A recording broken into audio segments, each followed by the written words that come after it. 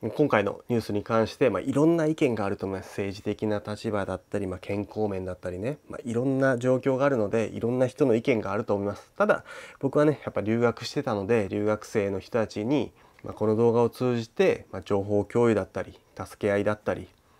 そういうことができればなと思っております。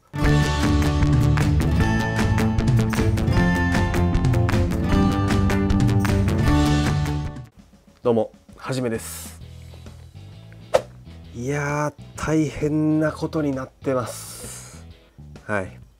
皆さんね、日本のニュースでも流れてるかもしれません。今アメリカに留学している留学生たち、強制送還になる可能性があります。いや、これは由々しき事態ですよ、本当に。まず僕がこの動画を撮っている理由として、この動画を通じて、その情報交換ができればなと思っております。これ LA とか、ニューヨークこのオレンジカウンティもたくさんの留学生がいて、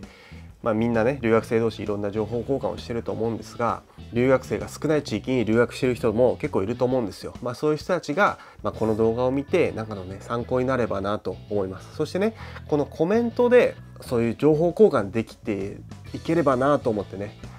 この動画を撮っております。ぜひね、コメントで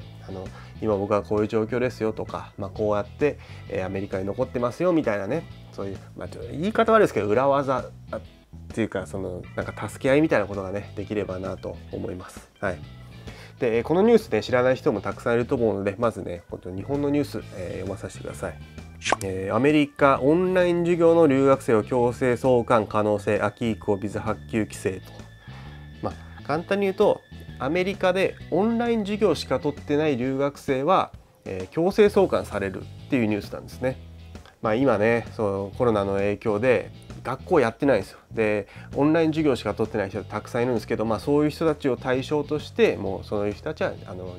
母国に帰りなさいと、日本の人は日本に帰りなさいっていう、お達しがあったという感じでございます。海外からの留学生に対し、新型コロナウイルスの影響で留学先の授業が全てオンラインで行われる場合、秋以降は、ビザを発行しないと発表した。すでに米国に滞在している留学生は対面式の授業を行う学校に転校するなど措置を取らない限り強制送還される可能性もあると。つまり、オンラインしか授業を取ってない人は、オンラインじゃない授業がある大学学校へトランスファー編入してくださいってことなんですよ。だから秋からってなるじゃないですか。夏、今7月だから夏セメがだいたい7月の終わりとかからやってんのかな。で秋セメスターが9月からか。だからそれまでに、トランスファーしてくださいと。オンラインじゃない普通のフィジカルにやってる大学に編入してくださいっていう無理難題を投げかけてるんですよね、今。厳しくないですか？アメリカって編入ってそこまで難しくないんですけど、難しくないにしてもやっぱ準備とか、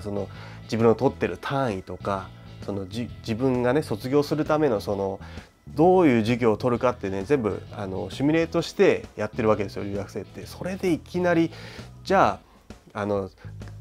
クラスがあるところに編入してください、編入しますってめちゃめちゃ大変じゃないですか。しかもそれ2ヶ月でやんなきゃいけないし、オンラインじゃないクラスをやってる学校って、例えば LA にいて LA のね周りの大学なんかもほとんど、オンラインだと思うんですよ。オンラインやってないとこって結構な田舎というかね、コロナの感染率が低いところの大学に行けと。どこに行きゃいいのっていうところにまずなるんですよ。だからこれってもう帰ってくださいって言ってるようなもんなんですよね。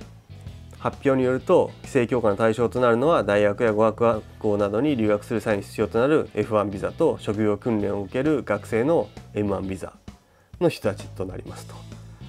で両方で計40万人が発給されており、うち日本人は1万5,000人に上っている。新型コロナウイルスの感染拡大を受け、米国内では名門ハーバード大などの新学期から始まる秋以降も原則オンラインで授業を行っていくと発表している。日本からの留学生にも影響が及ぶ恐れがある。トランプ政権は移民規制を念頭にビザ発給制限を進めており、6月下旬には一部外国人向け就労ビザの発給を年末まで停止すると発表した。駐在員向けのビザも対象で、日本企業への影響も懸念されているというニュースが、今流れておりますと。でこれもまだ確定しているわけではないので、今後ねどうなっていくか分かんないんですけれども、そういうハーバードとかマサチューセッツとかそういった大学も、いやそれはちょっとみたいな抗議をしている段階みたいなんですよね。それもね、実際アメリカの大学って留学生からめちゃめちゃ金を取ってるわけですよ。ちょっと言い方悪いですけど、ツイションフィーっていうんですか、授業料がアメリカ人と比べて2倍3倍4倍とか、ほんとそのレベルでめちゃめちゃ高いわけですよ。だから結構ね、大学側としても留学生を返すっていうのはやっぱ厳しいと思うんですよね。そういうのもあって抗議してるのかなみたいな感じもあると思うんですよ。ただね、やっぱその授業料高いっていうのもなんていうんですかね、留学生がアメリカに来て、英語でアメリカ人と、コミュニケーションを図り、いろんな国の人たちとね一緒に授業を受けてコミュニティを作り、友達を作り、サーティフィケートをねもらうだけなわけじゃなくて、その時間に対してお金を払ってるわけですよ。そこでねいきなりじゃあ、こういう状況なんで帰ってくださいっていうのはね、ちょっとどうなのかなと思いませんか？せっかくここまで来て、もう卒業間近の人もたくさんいますよ。それでいやもうこういう状況だからはいお疲れっていうのもねどうなのかなと、ちょっとそこは最後までやらしてくださいよとは思いませんかとね、いったモヤモヤした感じになるわけですよ。僕も留学してたんで、非常にそういうところでね結構大変だった思いもあるので、ビザとかね、ぜひね卒業はしてほしいですね、皆さんね。もしね帰るとなりますと、そしたらね、その留学生やっぱ車を持ってね生活してたりするわけじゃないですか。でその車どうすんのとか、引っ越しどうすんの、この家借りてるんだけどいつかわからない、半年後か1年後かわからないけどまた車をね買わなきゃいけないのとか、また家探して契約し直すのとかね、いろいろね、そういうのどうなるんです。もうそこもね保証してくれないわけじゃないですか。で、この計画でねこの時期までに卒業するとかいろんな計画があった人が、それもパーになったりとかね、そのお金の事情がある人もたくさんいると思いますよ。そこでねなんとかねアメリカに残ってほしいといった意味でその抜け道じゃないですけど、そういう、あると思うんですよ絶対に。大学側も留学生を返したくはないはずなんで、高いお金払ってるね大学側としてもね。なので多分この学校に行けばインクラスね、フィジカルに学校に行かなきゃいけない授業もあるよとか、こういうことをすれば、その今回発表された強制帰国になる人たちのこの中から外れて入れるよみたいなね、そういうのが絶対あるはずなんですよ、間違いなく。そのアメリカのその政策に反するって意味ではなくて、こう自分を守るためにこういうことをね、僕も多少やってきました。悪いことはしませんよ。多分ルールにのっとってやってきましたと。アメリカって結局ごねたもん勝ちみたいなところあるんですよ。本当にその言われたがままに従ってると損をするっていうのは僕本当すごい感じるんで、なんとか自分から動いてそこを打破するっていうのは大事なことです。でそういった情報をねこのコメントに載せていただければありがたいなと思います。こういう状況ですので、いろんなニュースを見るんですけれども、結構もうアメリカに留学はどうなのみたいなコメントとか、そういった話題も出ていますと。アメリカに来てみたけどなんか違うなみたいな、もうカナダの方がいいんじゃないっていうね、逆にカナダの留学先の人気が上がってきてるみたいなね、そういった話も載ってましたよ。これから、どういった施策になるかわからないですけど、結構な数のね人たちが母国に帰ると思うんですよ。それも何百人とか、そういうレベルじゃなくて何万人何十万人まで行くかの人たちがね移動するわけですよ。これってそのアメリカにとってもどうなのとかね、いや働いている人、グリーンカードの人帰ってくださいって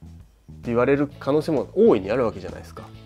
だからもうほんと人事じゃなくて、トランプ政権も11月に選挙があって、それもねどう転ぶか分かんないと、トランプがそのままね大統領になり続けたらもっともっと厳しい状況にね外国人になると思うんですけど、それをねどうしていこうかなみたいな感じでございますよ。今回のニュースに関して、いろんな意見があると思います。政治的な立場だったり、健康面だったりね、いろんな状況があるので、いろんな人の意見があると思います。ただ僕はねやっぱ留学してたので、留学生の人たちに、この動画を通じて、情報共有だったり助け合いだったり、そういうことができればなと思っております。はい、ぜひ皆さんコメントに、皆さんの意見でもいいですし、こうやればいいよみたいなね、そういうことを書いていただければなと思います。本日は以上となります。また次の動画もお楽しみに。じゃあね。バイバイ。Thank you for watching. Make sure to hit that subscribe button. Follow Pajime on Twitter and Instagram, and we hope to see you back again soon.